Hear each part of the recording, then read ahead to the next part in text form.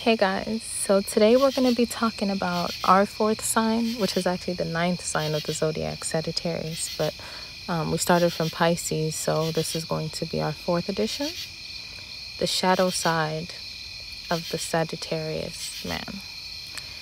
Now, this is a very, very interesting sign because they really don't care what people think and all that stuff. So Sagittarians won't really be pressed about anything that I say today. So first and foremost, you know how I say like on every axis has an inner and an outer expression? So Gemini, Sagittarius's opposite sign, is the internalized expression, and Sagittarius is the physical expression. So they're both restless in a way. Geminis are known for gossiping and just running off at the mouth, like accumulating information basically. And Sagittarius they're restless, they're all over the place. They're the sign that represents travel, long distance travel, while Gemini represents short distance travel. So Sagittarians are restless in a way.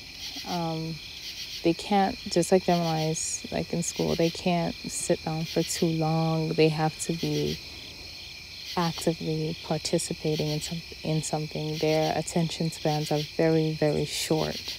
So that's one thing that they carry all through their life. They have to manage it, of course, at some point. But it's natural for them to get bored easily. Do you know what I mean? So that's what I consider a shadow of the Sagittarian experience.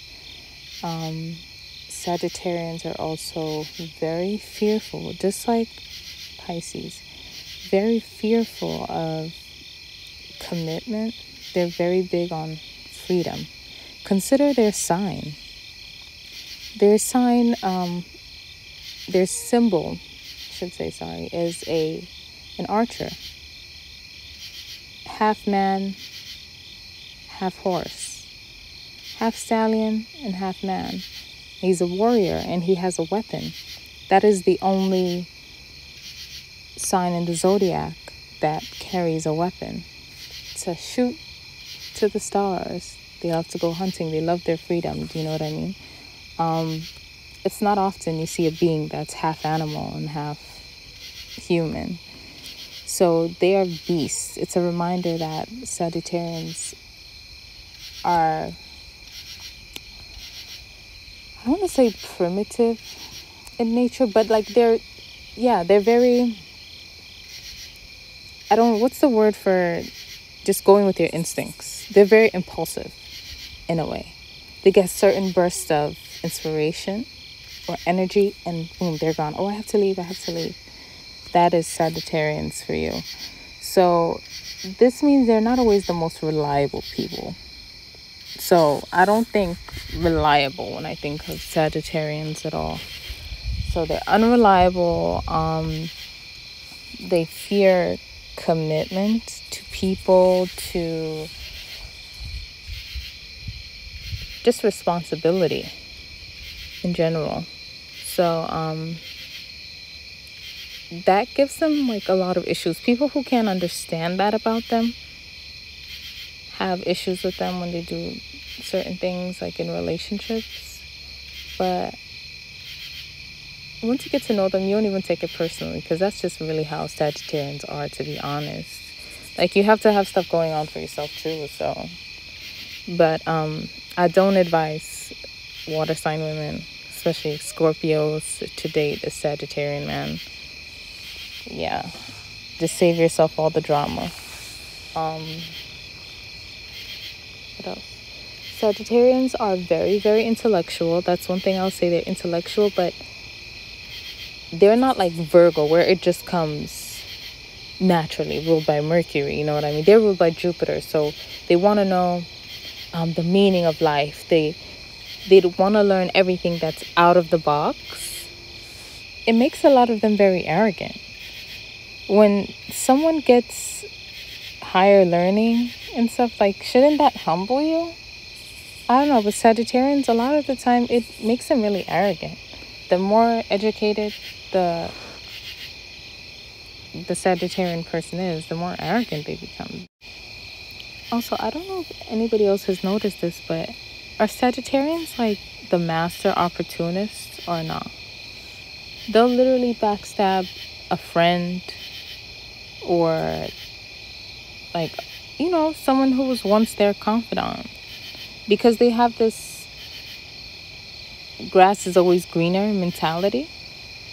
And that's what happens when a sign is naturally lucky. Like, Sagittarius is ruled by Jupiter, the most expansive planet, the largest planet. So a lot of times things come to them a little bit easier. They don't have to do the toiling that a Capricorn may have to do, or someone with heavy Saturn energy. This makes them take people for granted, because they feel like most of the blessings that they have was like on their own accord. They don't want to like bring luck into it, or say maybe they're just favored, or this person helped them out. They're like, oh, whatever, I don't need to take care of this car, I'll get another one. So they have that type of mentality, which is not a good thing either.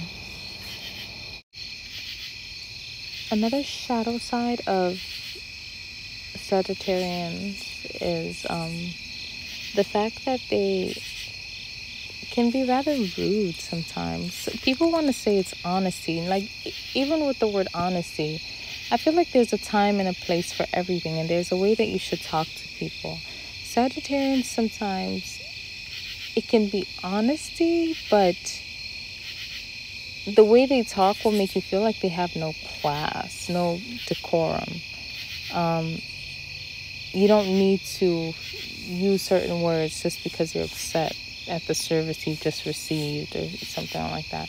There's being real, and then there's just being mean. There's just being impolite, So I would say, like, Libran people usually don't have a problem with that, but Sagittarians, definitely. Aries, yeah, definitely. So those two signs.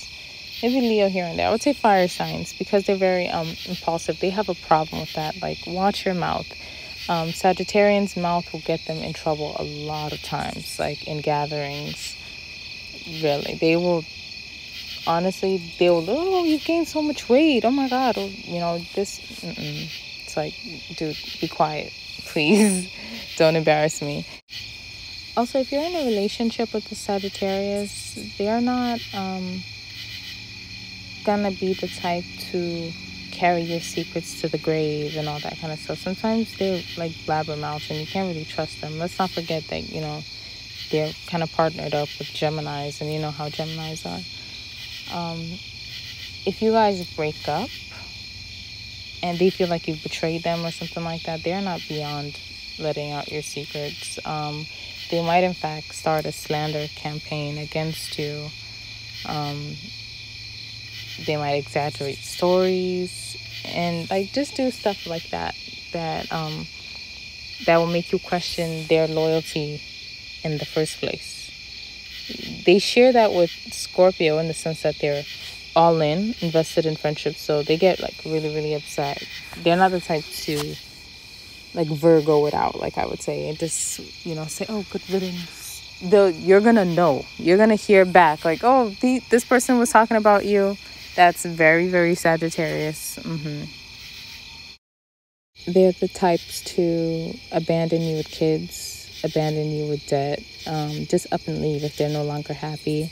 Like I said, they have this grass is always greener mentality, so they are looking for a partner that'll make them feel like they still have like the freedom to up and leave, and often they do choose to just up and leave.